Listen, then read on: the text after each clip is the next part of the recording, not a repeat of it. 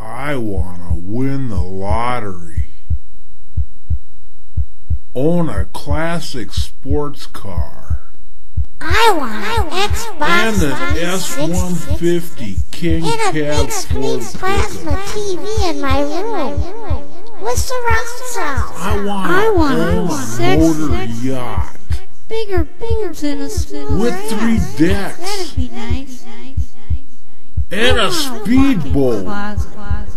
Full of designer clothes. I want my own Shoes. island Handbags. And lots of and a jewelry. mansion I want a Cadillac with a swimming and a pool. fur coat and a string of pearls. I want a Harley Davidson and a jet ski and a skidoo. I want a Rolex. Then I'd be happy. We grow trying to get all the glitter in life in order to be happy. We spend our lives trying to take, get, and have all that our hearts desire. The art of living is not about possessions. It's all about learning to appreciate the good things that come our way and the giving of ourselves to others. Haven't you ever noticed the more you have, the more you want? Ironic, isn't it? We work so hard to fill our lives with emotionless possessions as we run from the emptiness we create in our lives. The art of living the good life is the challenge we all face. Our choices will mold us into the persons that we become. We focus on possessions early in life, thinking we need all that our hearts desire in order to be happy. We deceive ourselves into thinking that comfort and prosperity will bring contentment. We don't take the time to appreciate the good things that have come our way. We spend all of our time looking for more possessions to fill the emptiness. If I had everything that my heart desired, it would not guarantee me contentment. Is it any wonder that we have become dysfunctional as we compete with others for the good life in our dream world? In the end, we become as cold as the possessions that fill the empty hours in our lives.